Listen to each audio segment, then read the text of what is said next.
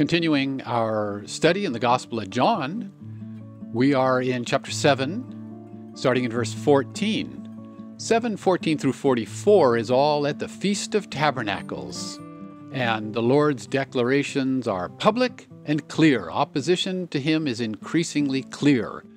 Now, in this video, in this recording, we'll look at 7:14 through 24. The Lord's teachings have authority. The Lord Jesus in this passage, 7:14 through 24, is asked two questions, and he defends his right to teach. They are forced to choose, these listeners are forced to choose. Is he the prophet prophesied by Moses who must be obeyed? Think back to Deuteronomy 18:18 and 19. I will raise up for them a prophet like you from among their brothers. I will put my words in his mouth, and he will tell them everything I command him. If anyone does not listen to my words that the prophet speaks in my name, I myself will call him into account. Or is the Lord Jesus the false prophet who must be killed, according to Deuteronomy 18:20, which reads, But a prophet who presumes to speak in my name anything I have not commanded him to say, or a prophet who speaks in the name of other gods, must be put to death. That is the issue that these people should be thinking about. Chapter 7, verse 14. Now, it already being the middle of the feast, Jesus rose up in the temple complex and was teaching. Translated here, temple complex. Hiran is this word. It refers to the temple and all the courtyards of the temple. The other Greek word, naos, just refers to the temple building itself. Well, of course, the Lord Jesus didn't rise up and teach in the midst of the naos, in the midst of the actual temple building. No, this is the Hiran, the temple complex is a good translation. Before this event, for instance, 7:1, and after this event, for instance, 10:39 through 40 and 11:54, the Lord was ministering in quieter places. But at this feast, he was teaching in the courts of the temple, which were full of people because of the very popular Feast of Tabernacles. Chapter 7, verse 15. And the Jews were marveling, saying, How can this man know letters, not having studied? According to Morris, the expression, this man, is an insult. The expression could be translated literally just this. We add the word man in order to make a better English sentence. In colloquial English, we might say, this guy. Who is this guy? But they said, who is this, or who is this one, or who is this man? They were marveling, but there are some interpretive difficulties here. Perhaps, as Borchert puts it, they puzzled that someone who is unschooled in the ways of a rabbi could teach like that. Or perhaps, as per Morris, they were marveling at how unusual his teaching was. Another issue in this verse is, who are the Jews here? Commonly, but not always, in the book of John, the Jews refer to the Jewish leaders. But here, is it the Jewish people? It's hard to know.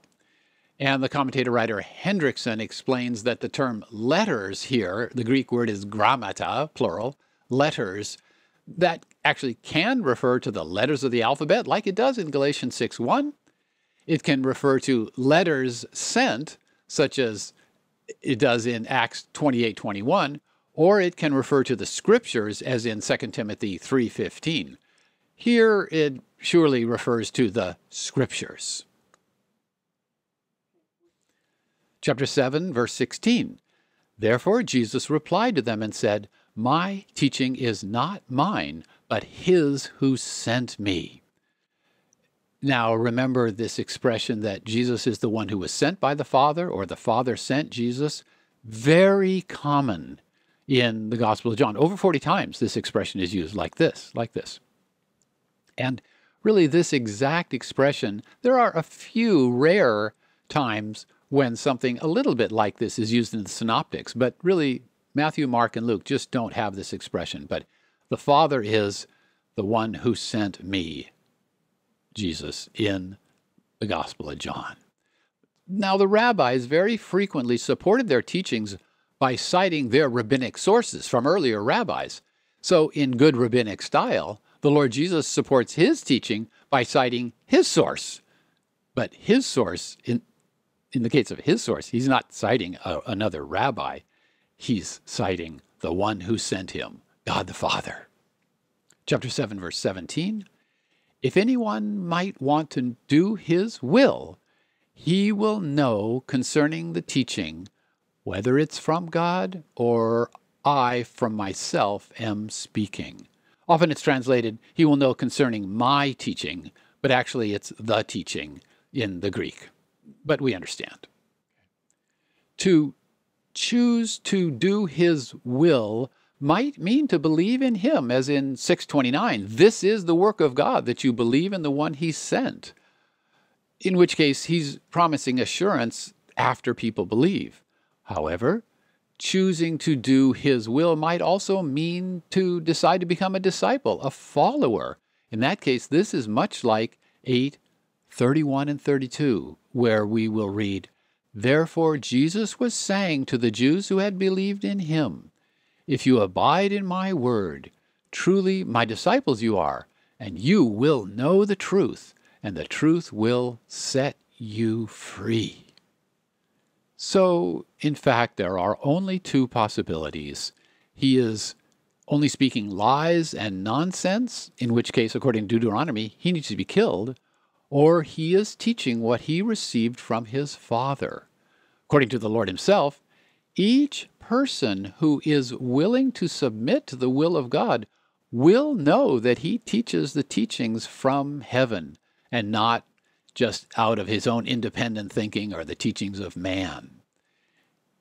If he is rejected by many, he is rejected because they are not willing to submit to the will of God.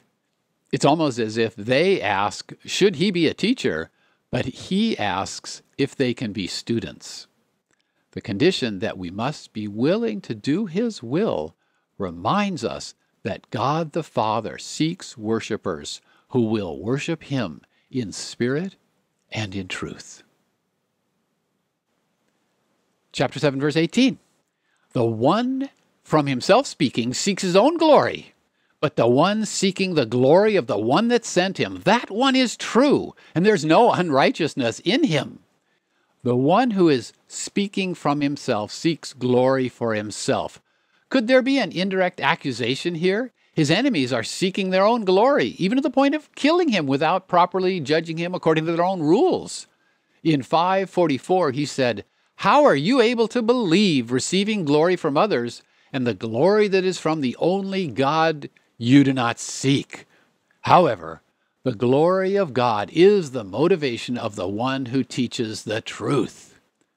Chapter 7, verse 19. Has not Moses given you the law? And not one of you is doing the law. Why do you seek to kill me? In verse 18 above, he began to speak about the hypocrisy of the Jewish leaders. In that verse, he sharply emphasizes their hypocrisy. They were very proud of receiving the law from Moses, see 9:28 for that. Even though the law says, you shall not kill, already there were some who wanted to kill him without a trial. In Romans 2:25 through 29, Paul also emphasizes the importance of the difference between having and following the law. Chapter 7, verse 20. The crowd replied and said, You have a demon. Who's seeking to kill you? The use of irony again encourages the reader to side with the Lord Jesus. The reader knows he's not demonized and that indeed they are seeking to kill him. As we see in verse 25, some of the people from Jerusalem suspect that their leaders are wanting to kill him, but the readers already know truly there are the leaders that do want to kill him. In verse 25, we read that some of the Jerusalemites were saying, Is not that one the one they seek to kill? In this verse, the crowd, including many who came from far away for the holidays, they do not yet know about the efforts of the leaders to kill him. John carefully differentiates the speakers that he's recording. For example, the crowd, that's different from the Jerusalemites, and that's different from the Jews, the leaders of the Jewish religion. Chapter 7, verse 21. Jesus replied and said to them, I did one work, and you all marvel. He does not answer their question. He did not tell them the identity of each one there that wanted to kill him, but he told of the moment they made their plan when he healed the man at the pool of Bethesda on the Sabbath. Chapter 5. He reminded them that they marveled. They marveled perhaps not because it was a miracle, but because he was bold enough to break the Sabbath. Chapter 7, verse 22. On account of this, Moses has given you circumcision. Not that it was from Moses, but from the fathers, and on the Sabbath you circumcise a person. Because of a command that came before the Sabbath, because the command to circumcise was from the fathers who came before Moses, they circumcised on the Sabbath, a ceremony which did seem to break the law of the Sabbath. Chapter 7, verse 23. If a person receives circumcision on the Sabbath so that the law of Moses is not broken, are you angry at me that I make a whole man well on the Sabbath? If God allows a symbolic need, circumcision, to be carried out even though it breaks the law of the Sabbath, how much more a real need?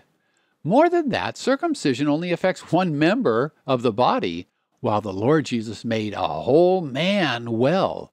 Their hypocrisy is obvious. Chapter 7, verse 24. Do not judge by outward appearance, but judge the righteous judgment. He makes their hypocrisy obvious, and they are told to reject it. The term judge here includes the concept of differentiating between the true and the false. So in this passage, we have seen part of the Lord's explanation about his teaching being from the one that sent him, and he focuses on their primary objection that he did a miracle on the Sabbath.